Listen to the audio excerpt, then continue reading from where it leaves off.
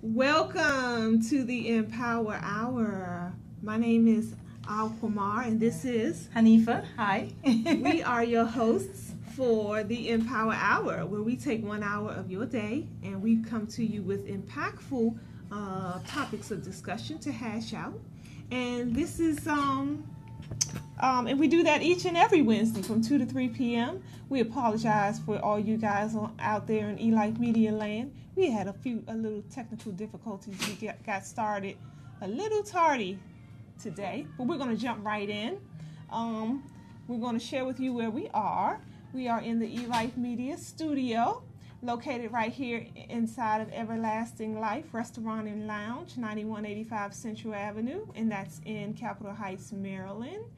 Your Prince George's section of Maryland.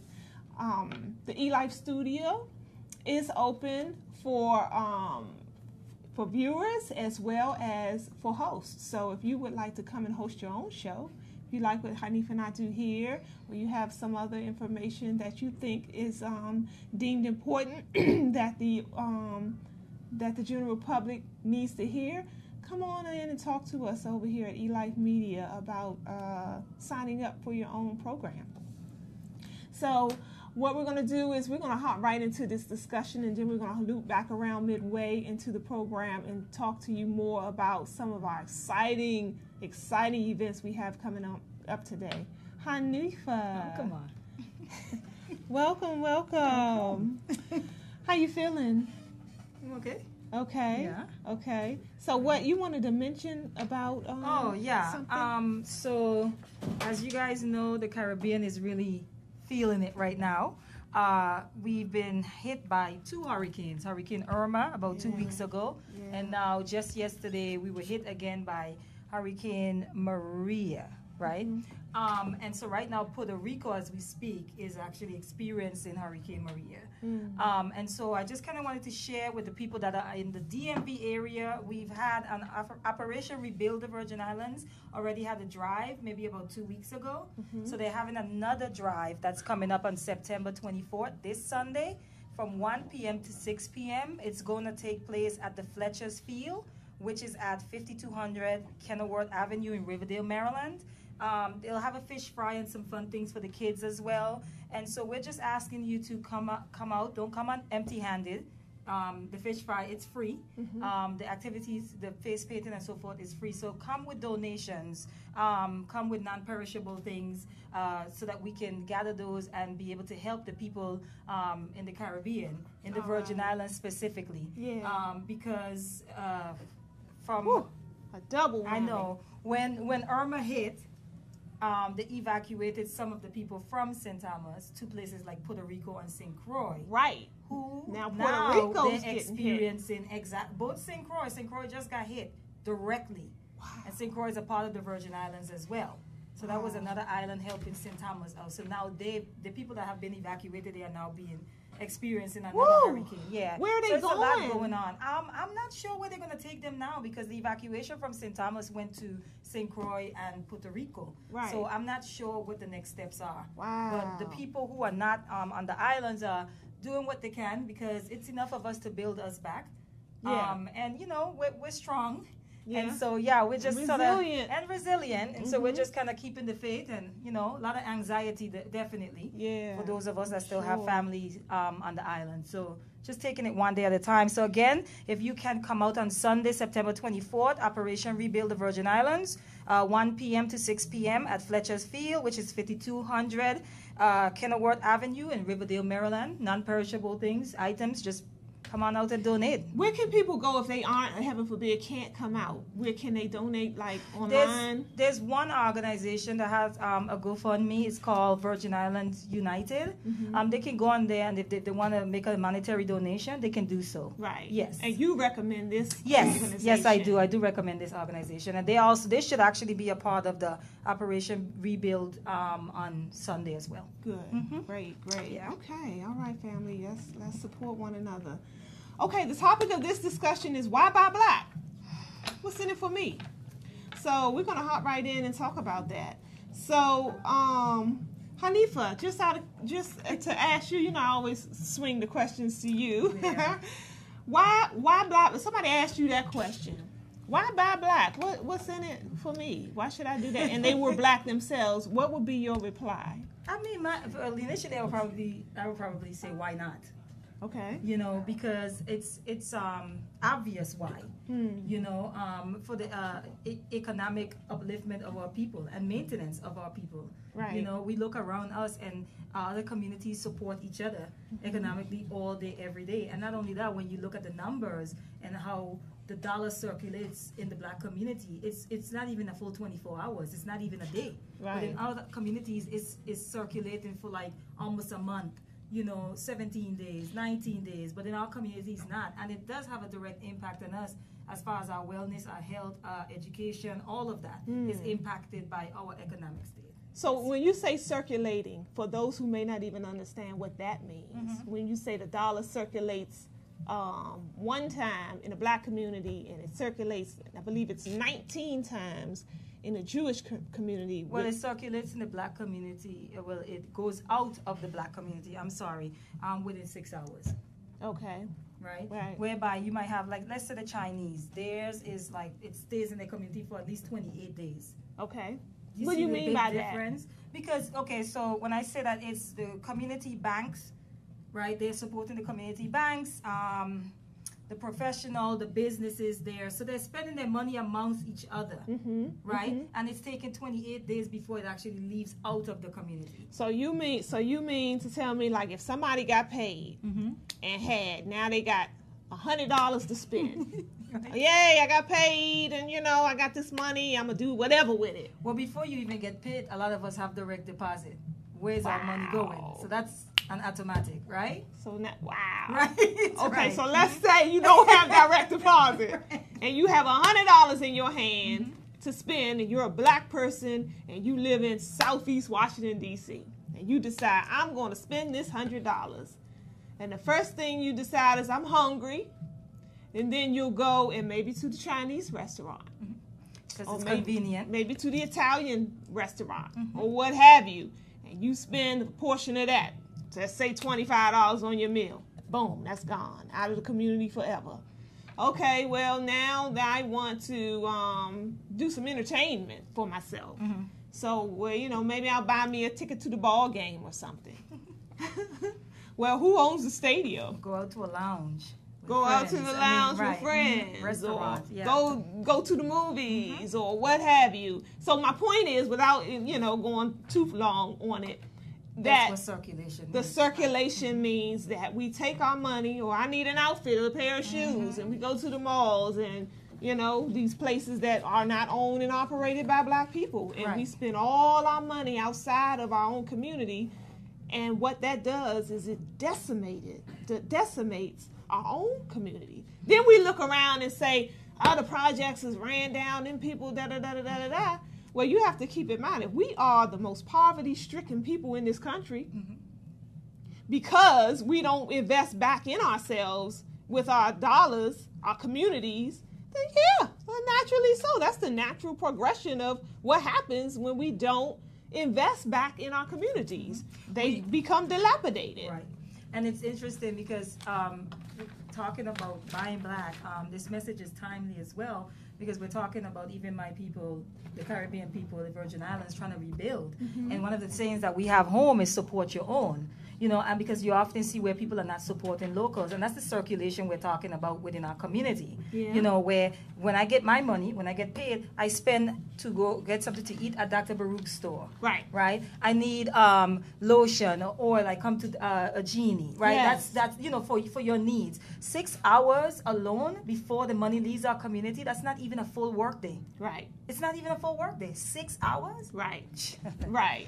So imagine, so what happens is if we then invest in each other, we help build those infrastructures. Absolutely. So now let's say, for instance, just take my small business, for example. I have a booth right here inside of Everlasting Life because the owner was so graciously to allow me to come and do that.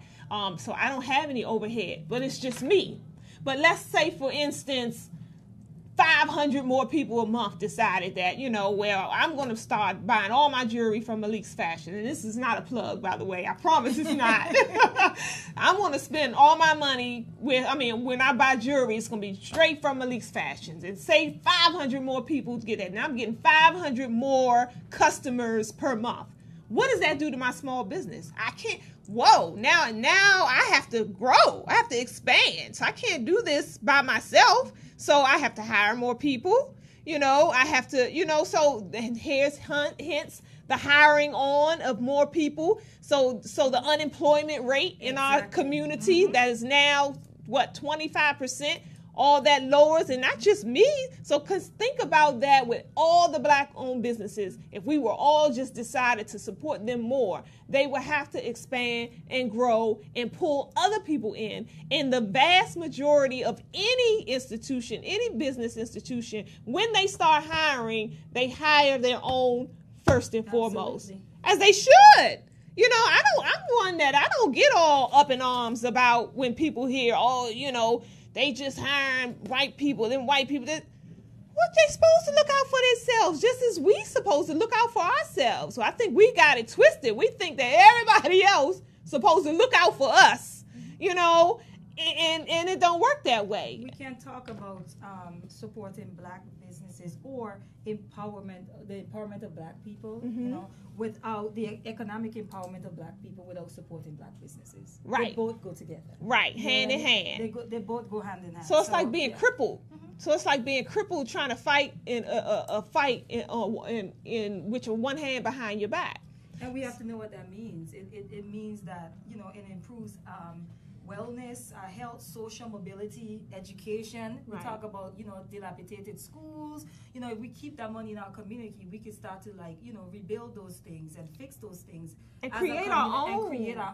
And create our own as a community. Right. That's like the most important reason, I think, for supporting Black businesses, is keeping that money in the community so that we can build the community and empower each other. I agree. Yeah. And we're going to pull Dr. Baruch into the conversation because, he's a guru. He's a guru when it comes to business.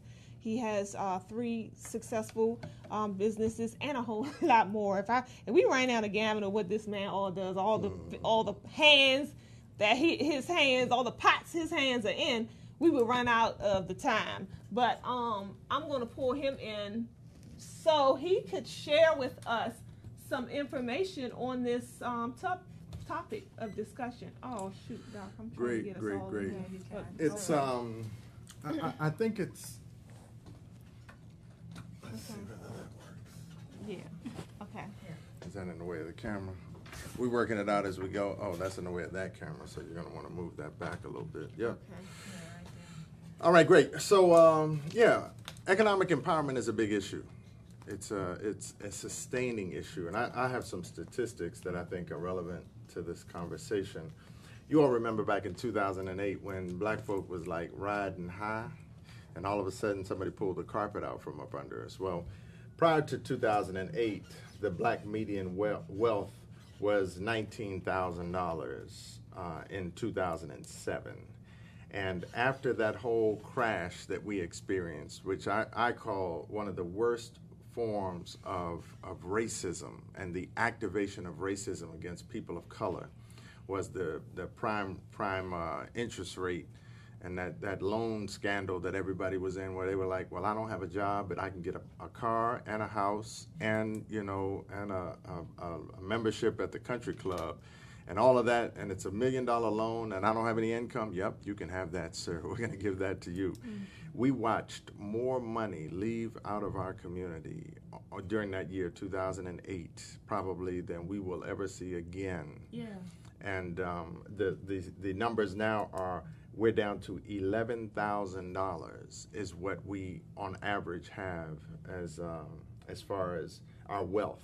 Wow. That's wealth in our community. $11,000 is what we got that we can access. We got a situation. Let's mortgage $11,000 out of the house so that we can deal with this situation. I'm not talking about what's in the bank account. I'm talking about your total wealth. So what's in the bank account, what's under the mattress, what's in your mortgage, totals on average for people of color, $11,000. Wow, Scary. Yeah, it's really bad. And what you all were talking about with regard to business and supporting our businesses, I think we do need to do more supporting of our businesses, but I think our businesses have to have a responsibility to us as well. Oh, that was one of my questions. And it isn't enough to just support a business that has a black face behind it. It has to be a business that benefits the black community. I agree. And when you support that business, then likewise, the money circulates, but also the benefits go beyond just financial. You know, they go beyond that. You know, there's an energetic expression that, you know, I see people have when they talk about, you know, when I see them ask the question, is this a black-owned business? And we're able to say yes. And you can see that there's an emotional, there's a psychological, spiritual, intellectual. It's a whole lot of stuff going on at that moment. Sense of pride. Sure. And all of that translates into, I feel better about myself. I'm now going to make better decisions on behalf of myself. And that includes what we need to do with regard to our capital, what we need to do with regard to our money. Right. I guess you mentioned the black businesses have a responsibility to those who spend their money with them as well, because I can't imagine you are seeking out black businesses to support them, but their money is also going out of the community. You know what I mean? What, the black business? Black businesses. Black business, exactly. Good point. You know, so Yep. you're right. They do have a responsibility. So Right. it goes deeper than just a black face to the business. Right. You know? And that's important that you bring that up, because you do want to qualify. And, you know, just so that you all in the local area understand the position that we've taken. If you look at my lawyer, my accountant, my plumber, my electrician, you know, you Your can go down the banker. list, my banker, right, I bank with Industrial Bank. You go down the list, you see that at least one more time that money stays in. Now, what they do with it, I don't know whether they go out to their, you know, suppliers and their suppliers don't look like it. But I know what we're doing on our end. We are doing that work on our end to do what we can to empower more of our people, you know, so that, you know, we can make a difference in the community. Otherwise, what is this for? You know, what are we doing this for? Right. Yeah. Right. And supporting black businesses, if we could touch on this a little bit, not because it has a black face on the brand, means that it's a black business. For Right. example, L'Oreal, right? There's a section in Walmart maybe. So you have the ethnic section, you have the Spanish section, you know, and then you get to the ethnic section, and it's usually around hair products or quote unquote beauty products. And there's a black face, and we're like, oh, we're supporting a black business. And L'Oreal is not. It has no black suppliers. It just has black buyers. Right. Period. Right. And we have to understand that as well. Not Right. because there's a black face on the brand. That's just to expand to a broader audience and to get our money. Right. You know, that's all that is. So Yeah. just keeping, bearing that in mind. Yeah. Hennessy's another one. Oh, Hennessy. Yeah. Hennessy makes more money. Funny you mention that, because I read My Black Year, Our Black Year by Maggie, I forget her last name. With the husband and wife. Yes, husband and wife couple. What they did, they traveled around. The nation promoting their research that they did. But for a whole year, they decided that they were going to just buy black, strictly black, all year long. And she documented the whole process, and she wrote a book about it. But she mentioned Hennessy. Did you know that Hennessy? I think 75% of their profits come from black people, but they don't hire no black people for their warehouses and Right. things like that. The percentage of black people they have on their roster as hirees are zero or close to none. So that's another example of what we do. We spend all our money with these institutions that don't give back to us at all, by no way, shape, or form. Right. It's an interesting dynamic, and then we remain poverty stricken. Right. That's what I want to put emphasis on, because I don't think we completely understand that we allow ourselves to remain in this poverty stricken state overall. Some people out there who are individualistic individualistic may say, well, I'm good. You know, well, I make 6 figures. I don't know about y'all and the poverty. Well, that's an individual state of mind. You know, that's a European construct when you start thinking and talking like that, because we're a village people, community oriented, and no one person can rise above the condition of their people. So, you know, so I'm talking overall. Our people overall in general in this country, we remain in a poverty state. We don't have to be because we choose to take our money and spend it with other people outside of our own communities. You know, we don't have to do, you know, like this automatic shut off and shut on. You know, if it was documented by the Kellogg School of Management at Northwestern University that if just 1 million people, and this is, you know, again, these aren't exact numbers, but between a million, 500,000, 1 million jobs could be created if higher income black households spent only $1 for every $10 that they spend with other entities. Wow. So we're not saying, you know, just stop going every place else that you go, because, you know, people will have a reason why not. They'll say, well, I can't get everything done, and yours isn't as good as theirs, or whatever they choose. But if you just spent $1, that's 500,000 to 1 million jobs that could be created in our community. You know, especially if you got again, businesses are of a mindset to recirculate those resources. I would like to add to the conversation something. I don't think we understand the value of what is around us. You know, and the value starts probably with time. Our time management is awful. And what we do with our time demonstrates that we don't have an understanding of the capital associated with time. There's capital associated with time. So if I spend my time doing something that does not benefit me, then at the end of that time, I will not have moved myself forward. Meanwhile, others are moving themselves forward. Good teaching. And so the amount of time that our people spend, you know, and statistics, I've had marketing people come to me and they say, you know, black people are on Twitter like, you know, crazy, and Instagram. Instagram, number one. Right. Oh, yeah. So if we're spending our time there, not moving forward, now sometimes, of course, we are there and we're engaging in whatever the commerce or other intellectual or collective effort benefit that we might be engaged in, but too oftentimes, and that's the reason why those platforms are set up the way they are, that we jump on and something gets our attention, and then we go down a rabbit hole, and before you know it, we look up and it's like, wow, it's an hour gone by, and I came here just to send my girlfriend a happy birthday. It's 2 hours later. And it's 2 hours later. Now I learned everything that is going on that somebody wants me to know that's going on, and they know how to get you because they know how to link it. You know how to link everything. Yeah. Right. Yep. So time capital is something that we're wasting every single day. And there's something else that we need to look at. We need to look at relationship capital. There's capital associated with relationships that we don't identify, we don't connect with, we don't pursue, we don't bring to the table. Sometimes that's more valuable than money. Right. The relationships you build can be more valuable than money. We have to change our thinking with regard to children. Unfortunately, many of us now see children as a burden. Children are a blessing, and they are money. Children are money. I remember when I was like 8 years old, 7 years old, and my father went outside and said, let me show you how to start this lawnmower. Because we ain't paying Slim no more to cut the grass. Let me show you. So you start doing that over and over and over again in a community, and you realize that, wow, well, that's $100 a month that my family saved. So that's $1,200 a year. That's a rent or a mortgage payment. You know, now you start saying, okay, that's not just that, but we're going to have you vacuum. We're going to have you do this, that, and the other. And all of a sudden now, children are given responsibilities that now people in 2017 are paying for. They built industries. They're landscaping businesses that are out there. Back in my day, I was the landscaper. Not to mention the skill set you build. That's right. By you know, starting them young and doing all type of things around the house and things, yard work, field work. Entrepreneurship mindset, like fixing cars, whatever. Now they got a skill set moving forward. When you mentioned that, I remember going to a Ugandan wedding, and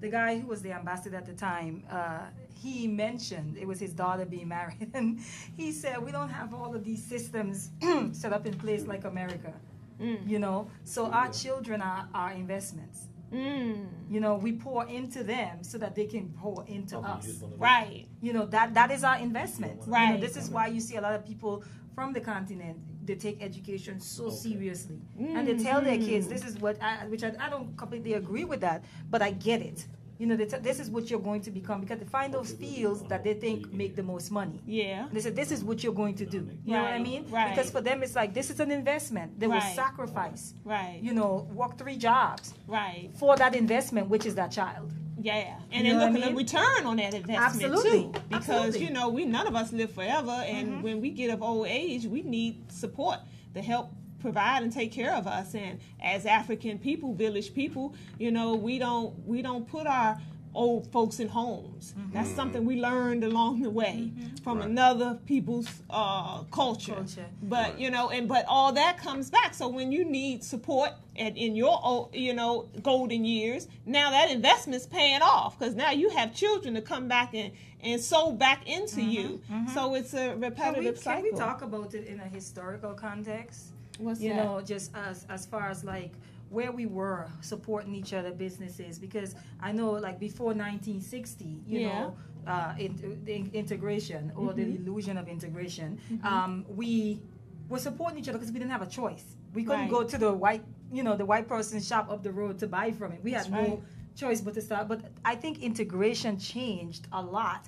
But I also think the psychological effect of segregation, meaning we're segregated from you because we're better, right? And you're inferior to us, right? I think it did something. We internalized it. So at the minute we were integrated, our first thing now is to try to be a part of what the institutions that, you know, because it's like, okay, now this means that I'm someone because I'm buying from this person's shop up the road. So I think that whole white man's ice is colder. Integration changed a lot for the Black community, you know, psychologically. Yes.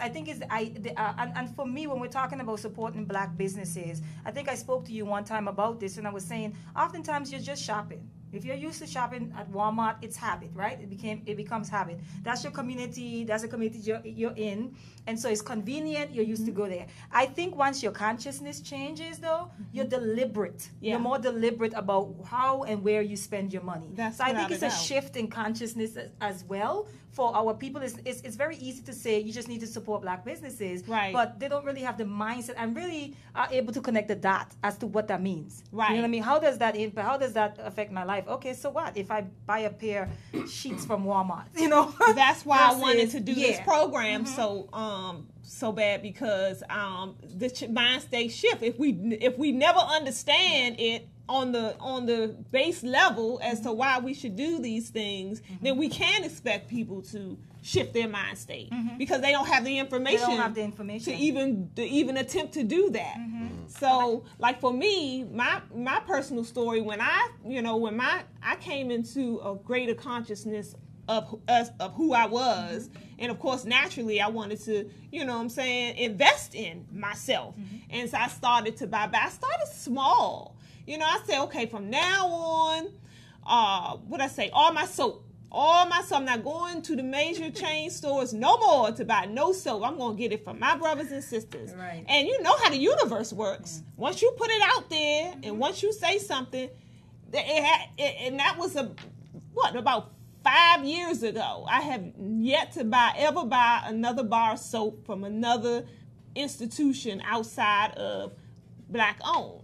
And it's because, when I put it out there, the universe brings to you those people. If I'm on my last bar of soap, boom, here's somebody walking up the street or something with soap for sale or, anything like that. So I say start small. You don't have to say, okay, all my money is going into back to the Black company. I think that's unrealistic for most people. Yes. But if we just start small and take little small steps, then if everybody decided to do that, then we would grow more powerful faster. Which is what Dr. Baruch was saying, $1 to every 10, right? Right.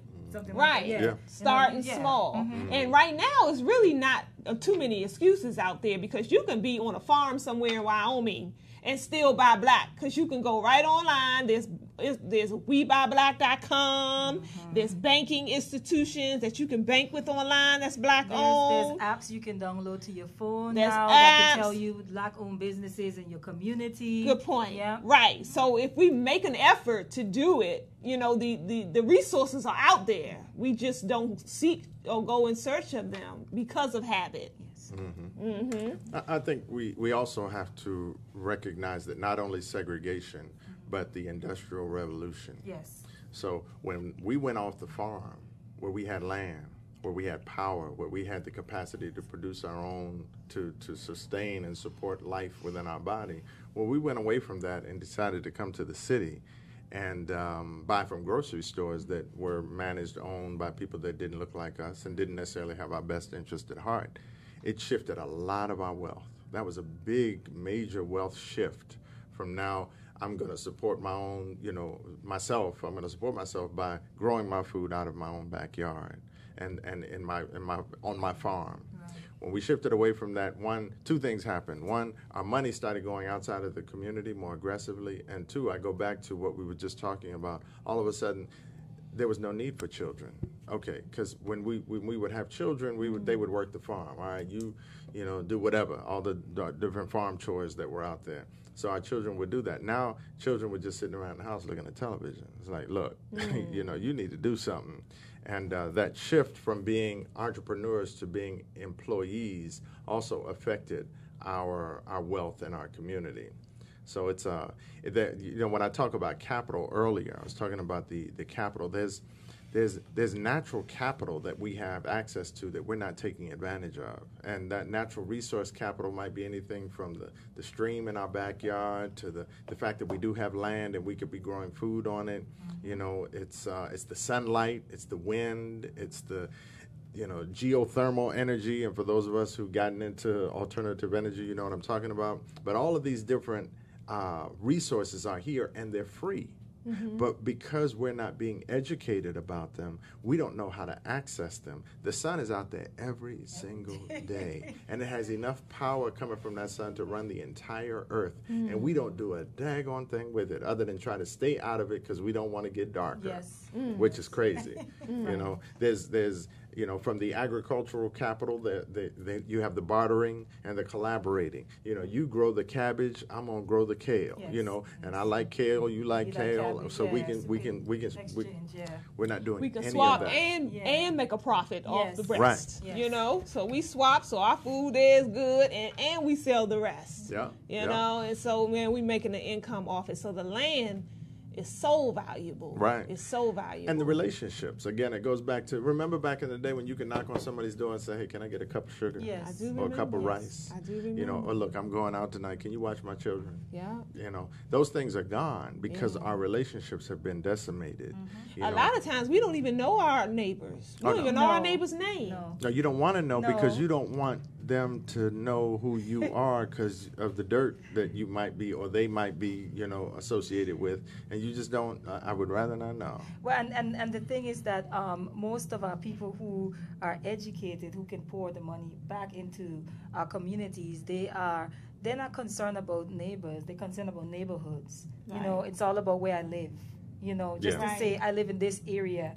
Right. So that makes me someone. Prestige. Yeah. And I've been rethinking a lot of things, and even with all of this devastation that's happening from Texas to Florida to Mexico now. I mean, all over the place. I'm just like, we really need to rethink how we see life. Right. And the things that we attach value to, because today they can be here and tomorrow they're gone. That's it. But if you invest in loving on people and connecting with people, if your focus become life, That's right. it's no longer about, I'm going to go to this neighborhood, and you're not putting anything back into the community. I actually think, what do you guys call them? The bourgeois?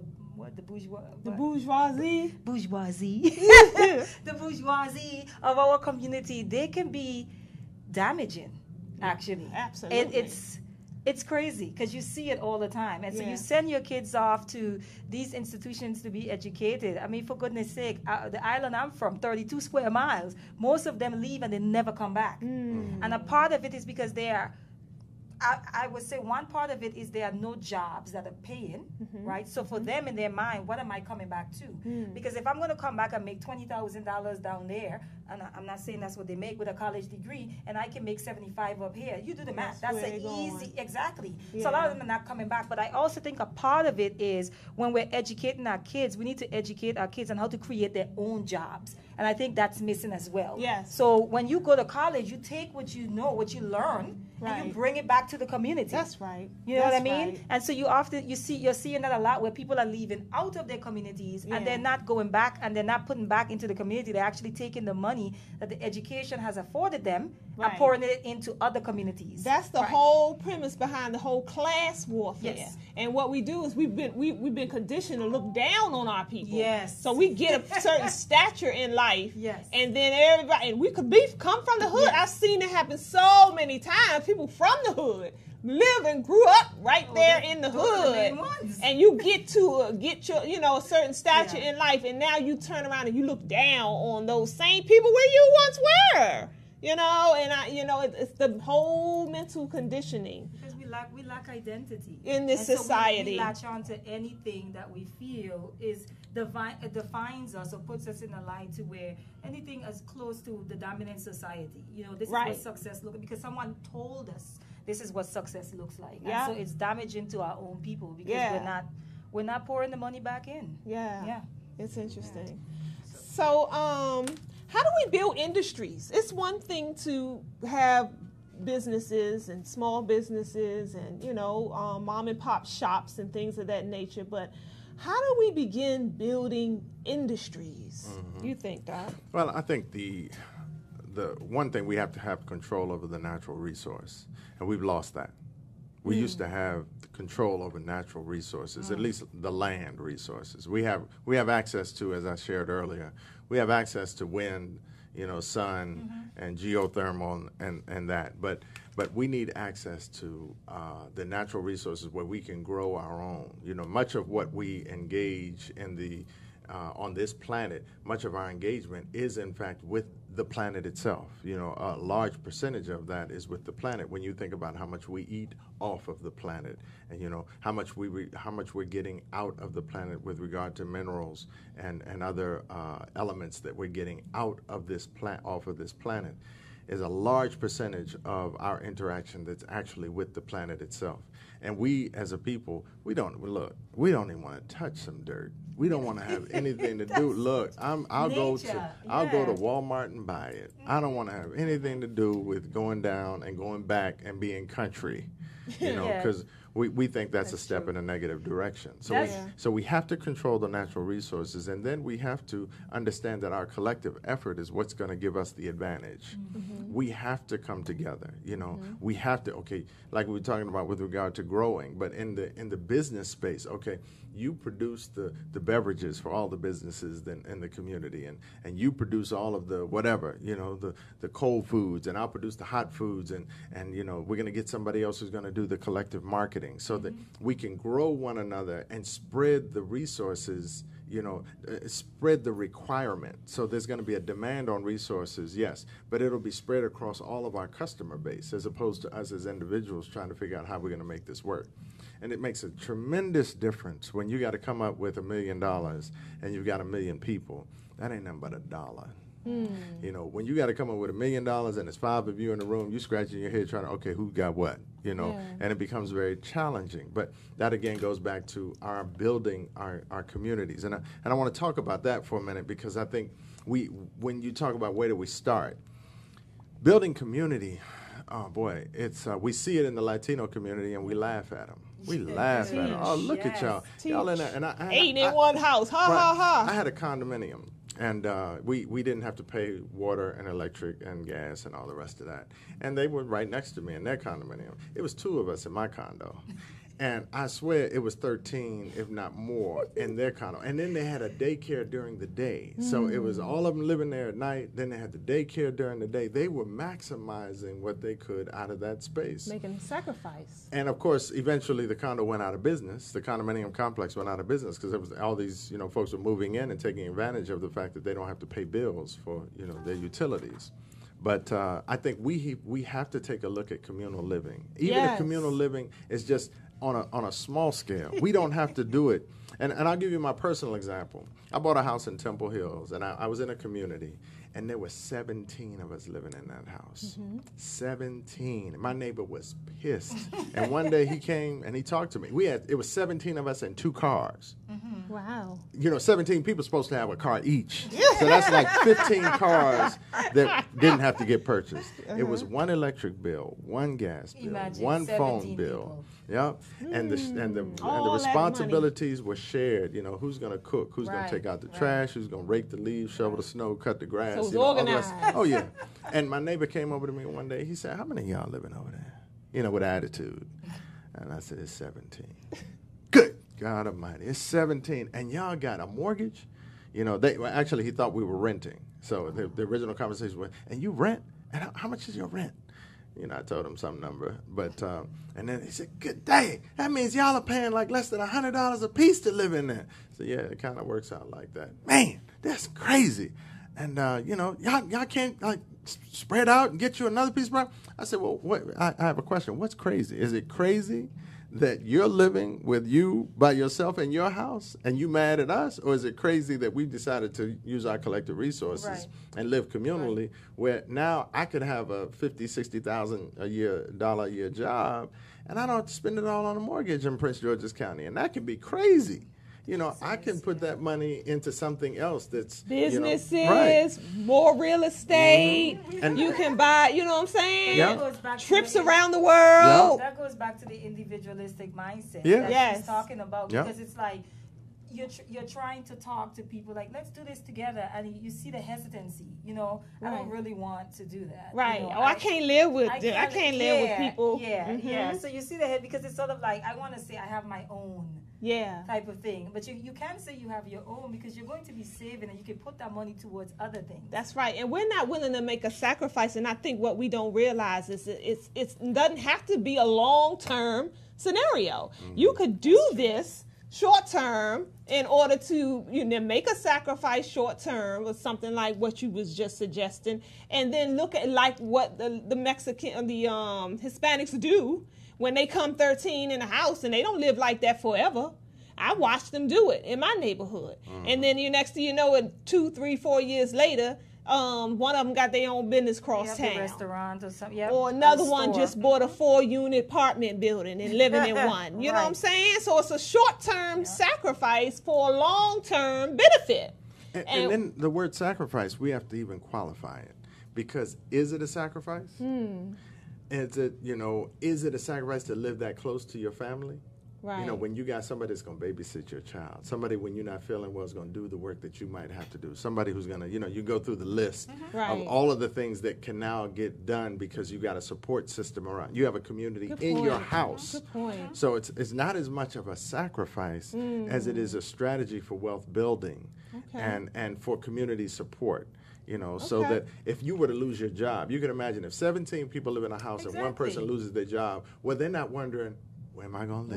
What am I going to eat? How long is this going to last? Exactly. Stressed out. Exactly. Nah, Right. Sick, 'cause they they take stressed over responsibility. money. Right. They take responsibilities off of somebody else. All right, look, I'm going to cut the grass. I'm raking the leaves and shoveling this. You ain't got to worry about that no more because I'm going to be at home. But after I get back to a job, then we can now spread this around. And imagine if you with 17 people and now the money is so big that you have your a family business. That's right. So now you ain't worried about getting fired or That's nowhere. right. If you do, well, I can go and work for the family business. That's right. So so many benefits. And I'm gonna mention this, and then we're gonna jump back into our promos. But I remember this quick short story. One time I was going to visit this sister a couple years ago for whatever reason. It was the first time I was there. She was in a high-rise apartment complex, and I went to her place and I hit the elevator button, and when the elevator button pops open, there were like 20 Korean people in there, right? And then I happen to look around in the lobby. I'm looking around. I'm like, oh my God, ain't nobody here but Korean in the parking lot. Okay. Koreans coming and going. I said, oh, this is where they all live. So the people who do your nails and things of that nature, you don't see them, your next door neighbor. Mm-hmm. You don't see them shopping a lot of times in the same grocery stores you do. You don't, your children don't play with theirs in public school. Where are these people? They all congregate. I swear it was maybe like 200 buildings units in this building. And all I saw was Korean people. They do. I had a seamstress. So they do communal living as well. I had a seamstress that was Asian, and we were there getting some stuff made, just African lady and myself. And I'm hearing their conversation. So she's telling the African lady about the house that she lives in. And the lady said, oh, that's an expensive, I think it was somewhere in Montgomery County. Yeah. And she's like, oh, you have money. And she told her, no. My dad, he was here, and he worked and worked till he worked himself into the ground, but it's just her and her brother. And she said he bought the both of us our first houses. Cash. See there? Cash. Look at there. So she didn't have to worry about a mortgage. Look at there. You know what I mean? Yeah. So she was saying for her child, she's trying to, make sure that she set them up as well. With right. Right. So they do it. That communal living is a real thing, and their kids are getting educated in the quote unquote best schools and stuff. And the proof is in the pudding, family. Look around. We still on poverty. We in the lowest of the low, and everybody else has surpassed us. Well, what are they doing? How are they doing that? And that's what we're digging into today. All right. Well, we're going to get started on. Just want to share with you guys. Speaking of supporting our own, everything I'm going to mention to you today is doing just that. So we do events here at Everlasting Life, and one of the events we do is the Black Wall Street Renaissance. So each and every first Saturday of the month, you can come right here to Everlasting Life, and you can enjoy a full day of shopping from 12 to 6 p.m. We take the dining area, we fill it with small business owners, and then they're selling their goods and their wares and their services. So you can come on out and support them for that. This Saturday, and we always have a different theme every month. So this first Saturday, we're going to have our special guest, our chef. He deals in jewelry making with crystals. So he's going to do 2 presentations with us and share with us, the healing qualities and benefits of wearing crystal quartz. Stones and things of that nature. So one is that, our chef is good. He's very knowledgeable. So 2 p.m. and 4 p.m. are going to be both of those workshops. So come on out. It's always free, and that's first Saturday, December the 7th, right here at Everlasting Life. We're at 9185 Central Avenue, and that's in Capitol Heights, Maryland. So the next program we have is coming up, actually, this Sunday. We have 2 dynamic speakers going to be in the house. The first speaker is our very own, the Irritated Genie. He's going to be doing a powerful lecture on Where is Your Black God, Part 2. So he's done this lecture before. Okay. This is going to be Part 2. Where is your black God? Now, this has gotten so much. If you know the Irritated Genie at all, he is a controversial figure on purpose. And so everything he does is controversial. So people be coming up to me, what does that mean? Where's your black God? I'd be like, him. You go see him. So come on out. Hear what he has to say. Very powerful. His lectures are always informative, very interesting. I'm always on the edge of my seat. Then right after his lecture that starts at 2 p.m., follows Dr. Layla Africa. Oh my goodness. If you guys are not familiar with Dr. Layla Africa, please Google him. This is the brother who taught me about the power of melanin and all that entails. I got that information from Dr. Layla Africa, but he is so brilliant. He's going to be right here with us in the house. His lecture starts at 5 p.m. Doors open at 4. So if you come at 2, Irritated Genie's lecture is free. Then you can have yourself a seat, but the Dr. Layla Africa is $20 or $25 at the door. 20 in advance, 25 at the door. But if you come for both, you already have a good seat. It's going to be a packed house. I'm telling you guys, it's going to be a packed house. That's this Sunday, September the 24th, right here at Everlasting Life. So wait, Irritated Genie's at 2? Irritated Genie's at 2. But he's free. His is free. So what about the people that come to his and it just stays to listen? They gotta okay, I just want to make that clear. Yeah, you just got to come right up to the front to pay in order to stay. So yeah, it's an easy process for sure. Thank you for that question. Good question. Next we have, actually this Friday, I kind of went out of step a little bit, But we'll do the dinner and the movie. Hang it there. That's fine. So normally each and every Friday we do a dinner and a movie night right here at Everlasting Life, where you come and you grab yourself something to eat or something to drink or a snack, or we have popcorn, we have cakes, we have all kind of goodies and stuff, cookies and things if you're not really, really hungry. 7 p.m. every Friday from 7 to 9, we do a dinner and a movie. You come, we air a documentary, and then we do a discussion that follows right after. Very informative discussion. But this Friday, we're not doing the dinner and a movie because there is a special program going on. It's a Love Supreme, a tribute to John Coltrane. They do it every year. So that's going on. So we're skipping the dinner and the movie. This is a bye week because the tribute is this Friday from 7 p.m. This here is $20 in advance, $25 at the door, right here at Everlasting Life. Come on out if you're looking for a real good time somewhere. You may be a date night. You want to bring your parents, or you just want to come and hang out with some people that fun and loving people.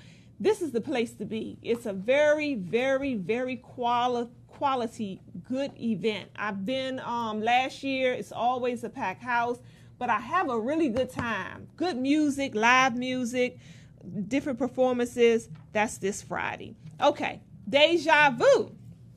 Now, Dr. Baruch here has 3 locations. One other location is Evolve Restaurant. Then he has Vigoritos. But at Evolve Restaurant and Lounge, which is located at 341 Cedar Street in Northwest in the Tacoma Park section of your Washington, D.C., he does each and every Thursday a Deja Vu Thursday at Evolve, where you can go from 5 to 9 and get buy one, get one free real cocktails. So go see them for that, for sure. Same great tasting food as right here at Everlasting Life. And usually Dr. Baruch is hanging out there. So if you want to go and chit chat with him and bug him half to death, he doesn't mind. No. You can usually catch him there for these Deja Vu Thursdays. Okay, that is what we have in store for you guys coming up here at Everlasting Life. Back into the conversation at hand. What is the family saying? All right, let's get to the family. Someone loves Brother Jeannie. She went to one of his events, so shout out to Jeannie. That tall brother. Well, I see that. She's talking about that tall brother. Thanks for calling in or chiming in, Jeannie's mom. I know. Jeannie's mom. Thanks, Mom. Yeah. Right. Yeah. Someone says, Ashinia Johnson, she said, I buy black to help support and sustain black business owners. The more businesses they do, the more buying power they have, and will eventually be able to lower their prices to better compete in the market. Yeah. The marketplace. Yeah. That's definitely my personal story. Mm-hmm. My goals is to one of my goals is to we'll open up a business. I won't say just yet, but opening up a business very soon, and I will be needing employees. Mm-hmm. And thanks to the family, I couldn't do it without the support of the community. Right. Sewing back into my business. So, it's definitely, hand in hand, and I appreciate that too. Someone was talking about Dee Sorrell said that white people in D.C. are doing what Dr. Baruch was talking about, communal living. She said they call it co-op living. Good point. So you're seeing a lot of that as well. Good point. Yeah. So this person here, that damn data, said shopping black isn't a big problem. We support black-owned businesses to some extent. A lot of black business owners don't get together and help other blacks. They buy European cars and clothes and look down on the poor at that point. It's deeper than buying black, in my opinion. That's a good, let's just dig in that a little bit. I'm glad they brought that point up, because that was one of my questions. Should all black-owned businesses be supported? And I think you kind of touched on that subject early on. Who would qualify? Because I hear people say again, that there's a bad reputation out there that we have of service. Customer service. Customer service. Our customer service is not up to par. So let's talk about that. I mean, what do y'all think about that? Should we support black-owned businesses even though the customer service is poor? Well, guaranteed the customer service is not going to get better if we don't, one, communicate with the owner and communicate with whoever it is that has the authority over the, the person or people who are not providing the best service. So you have to engage it. It's kind of like if we didn't go to the bad school because we wanted to send our children to the good school, and the bad school never got our human resources, it never got our financial resources, it never got our intellectual resources, then it's not going to get better. It'll just grind itself down. Eventually it'll close. Yeah. And that's what we see happening in our community. So we have to, take a responsibility. As I was in corporate America, I was making a ton of money. I could have done all right. I would have been all right. I wouldn't have been looking at none of y'all. I'd have been living someplace with a bunch of people that don't look like y'all or whatever. If I stayed on that path of, having this much money and living that kind of life, I would have been further and further away from people of consciousness and as well as people of color. Yeah. But I said, no, well, that ain't the train I want to go on. I need to get on another train. So let me take as much out of this one. So I did a hijack. So I did a hijack move. I took as much out of that train as I could, brought it over to this train so that then we could get this going. Because otherwise, it wasn't going to happen. I was very comfortable going out to Virginia to get my food because I knew I couldn't get healthy food in my community. I was comfortable until the point where I ran into that brick wall where I heard the white woman say at a podium, she was practicing her speech, she said, if you control a man's food, you control him. And I was like, wow, look at that. I'm being controlled and I don't even know it. And it's control on several. You control his resources, you control what sustains him, what empowers him, what gives him life. You control so much. And I had to get off of that. So, I think it's important for us to recognize our collective responsibility. Yeah. If my restaurant is not doing something right, and I'll tell y'all in a minute, if there's a line out there at the restaurant, it might be a little stretch for me to ask y'all to come and help us behind the line. But pick up the phone, call me, because I might know something that I could make happen. Right. I came in the restaurant today, the line was to the door. And there are people on the phone, there are people doing whatever they do and didn't know, they were oblivious. And it was just one person up there supporting what was going on. I said, oh no, and the customers wanted to know why I didn't jump on the register. I said, well, that's because if I brought 5 people up to the front to help y'all, it would have been better than me standing at the register, ringing them up as he went through each person one at a time. But so communicating with the owner, having access to the owner is important, and having an owner that's going to be responsive. If every time you come to a business, you say, hey, man, I wish you all would stop, doing whatever it is that they have an issue with that's legitimate. And if every time the owner's like, I ain't doing nothing, thank you, I'll take your money and you can, come back again. We ain't doing what you asked us to do. Then you're going to lose your customer base. So we have to be responsive to the customer base. The customer base has to be, they have to understand the process. You don't turn this ship overnight.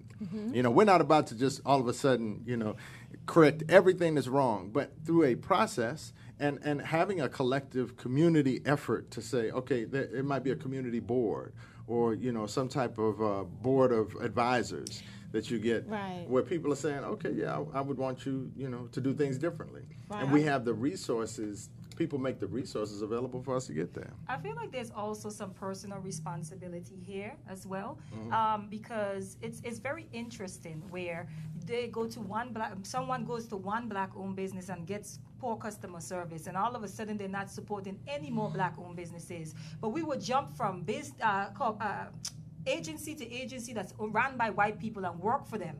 You get fired over here, you find another white person to work for. Teach. You leave over here, you find another white person. You don't hear when you say, this particular agency spoiled it for all other white people. We go from job to job to job. So why is it that when it comes to our people, we get one bad experience and we just write each other off? Yeah. Like, what is that? Yeah. So I think there's some personal responsibility there as well. Because when you talk to people, when you say, black businesses have poor customer service, you find out they've been to one store. Yeah, right. One black and gave up on the whole black community. But we don't do that when we're working for other people, and we don't do that when we're shopping with other people either. Thank you. Yeah, because if you don't like that Chinese restaurant, you're gonna go to the one around the corner. Thank you. Or or you may even just go back to that one. We have a very low tolerance for our community. Yep. We have a low tolerance for one another, and that plays out in our relationships. That plays out in how we engage in commerce. On many levels it plays out. And we have to develop a higher level of tolerance for our community and for our businesses. But I'm going to tell you, as a business owner, man, let me go to somebody's restaurant and see something that ain't right. I'm going to go, hey, Slim, you know what? Right.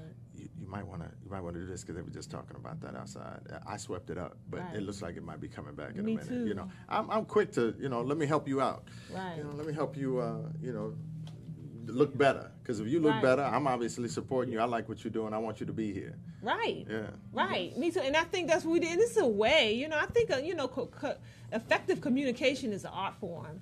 There's a way to say it. You don't go in there and, y'all trifling, y'all need to do this and da-da-da-da-da. So, if you communicate it on a level where they can easily receive it, you never know where your complaints I also can see go. where a lot of us, we really internalize a lot of negative things about ourselves. Yes, we and that's do. how we approach each other. So you know how when people say when they go into the workplace or they go to college, their parents say, because you're black, you have to do double Right. the work. It's almost like we hold people to this way high standard because they're black. You know what I mean? Yeah. And then we could take mediocre from somebody else who is not black, and we got to change that way of thinking. Yeah. If this is going to work. Well, Okay. when we buy black, something else happens that we contribute to. We contribute to helping somebody in our community get stronger, Right. and that, unfortunately, for the narrow mindset of the crabs in a barrel folk, is not a good thing. Yeah. The last thing I want is for you to be doing better. Yeah. That's a good point. The la- And Gina, you had something you wanted to share? Yeah, we Someone have on a the phone phone. call. Okay. We have a caller. Caller, are you there? Hello, caller, are you on the line? Can you hear us? Okay. So as y'all know, we was having some difficulty early on. So if you guys want to call back, the studio hotline number is 240-455-5934.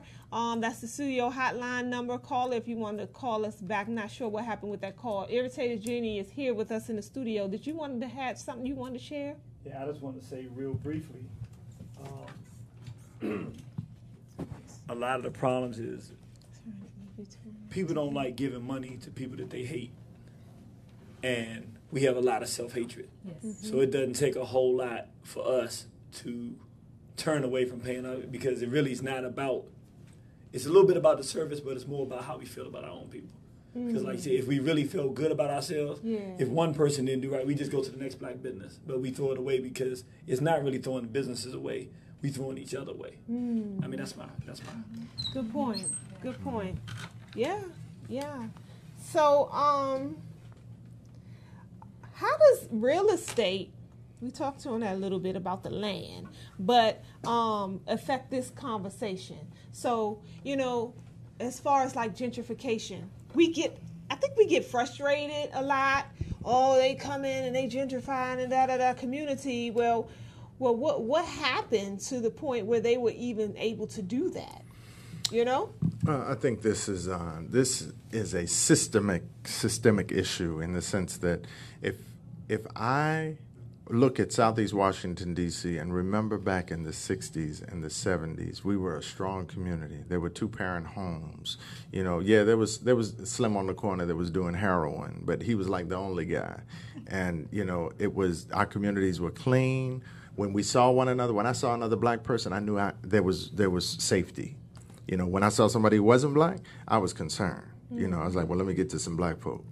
But somehow or another, with the infiltration of this crack cocaine and the deluge of drugs in our community, and then crime and violence associated with then taking away jobs and then making people say, well, this is the only thing I got, to go out here and make this money this way, because now I got a record, or I didn't finish school, I didn't do well in school, I didn't go on beyond, high school. Not that I'm saying that you need to or should, but you got all of these delimiters, all of these things that are preventing us from being able to elevate to the level that our parents were at.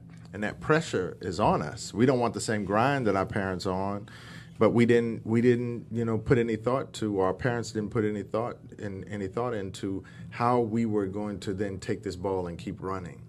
And as a result of that, this crack cocaine and marijuana and the drugs and the violence and the guns came in and totally decimated the unity that once existed in our community. And as it decimated the unity, we found that we were unable to financially support ourselves. Now you add that to the fact that, of course, we're not being hired as much as other people. So we're having less access to jobs. And when I talk about systemic, now they're qualifying you by saying, okay, you can't get this job because you have a low credit score.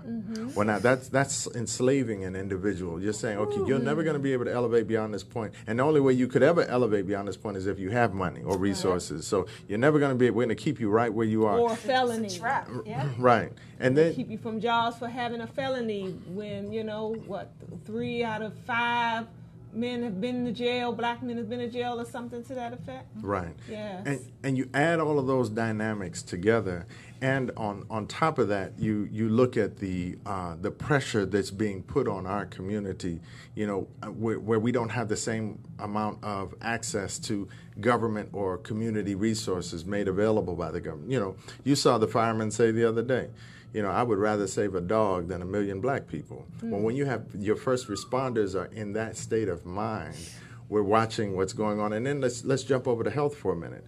We're watching the health of our community deteriorate. And when you get sick and you're on your dying bed, you will spend your last dime to stay alive in a vegetative state. You ain't gonna ever do nothing again, but let's spend mama's last dime to keep her. And that's what's happening. Our money is going out the window so fast, and we don't have the right value for life and for what is around us, the abundance of wealth that is around us. And as a result of that, we find ourselves, broke and poor when we're really rich. We're so rich, but we're poor and we're broke. We have one another. It shouldn't be a situation. If any of the 4 of us have a crisis, it should not be a situation where we should go through it alone. Right.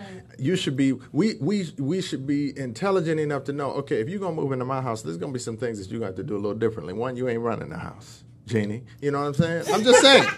I'm just saying. When you move in, it's gonna be you stay. That's your room, and keep all your stuff in that room. Yeah. Jeannie, but I'm just saying, so, but yeah.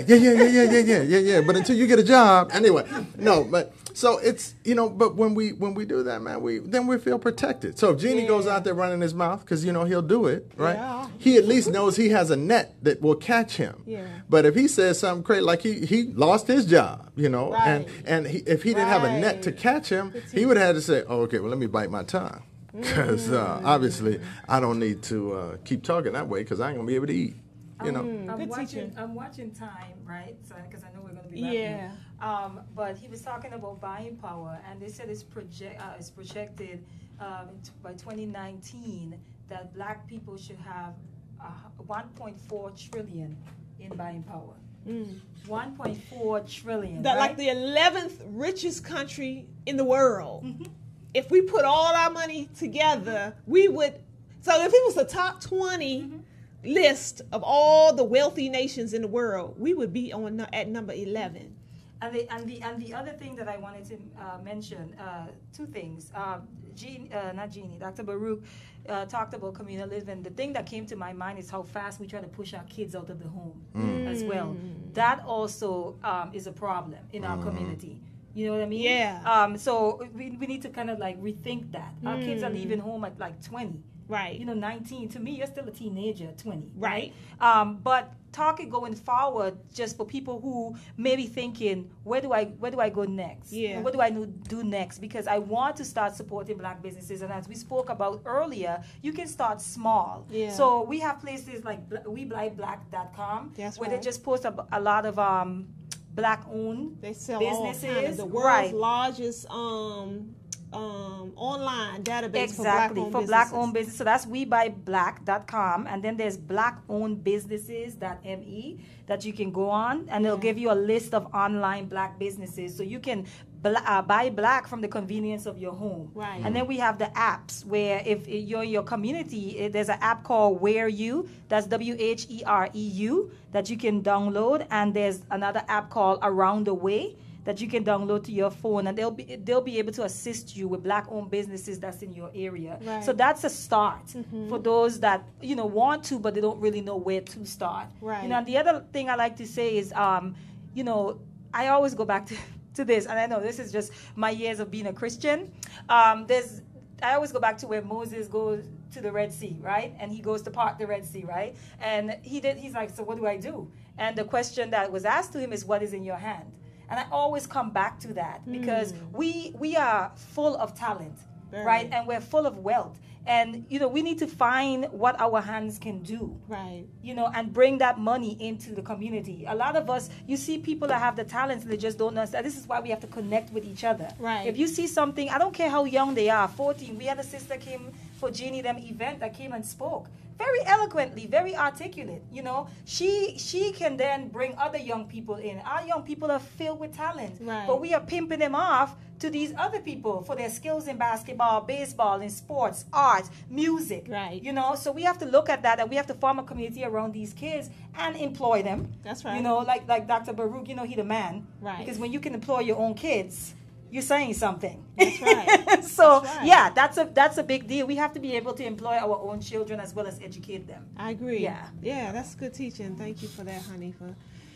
Well, family, that is our Empower Hour. So I hope you guys gained something. If you have gained something, we implore you to share this information with others. Again, we cannot stress enough that there are people out there that need this information. So don't hoard it. Don't keep it to yourself. If you've learned something or you've got even one little tidbit out of it, you never know who's sitting somewhere struggling and just don't have the thought in mind to be able to do anything different because they don't have the information. Knowledge is power. So collectively, with all of us together, we can change our dynamics. I sincerely believe that with all my heart and soul. So share the information, and we will be back with you next week. Same time, same location. Peace and love.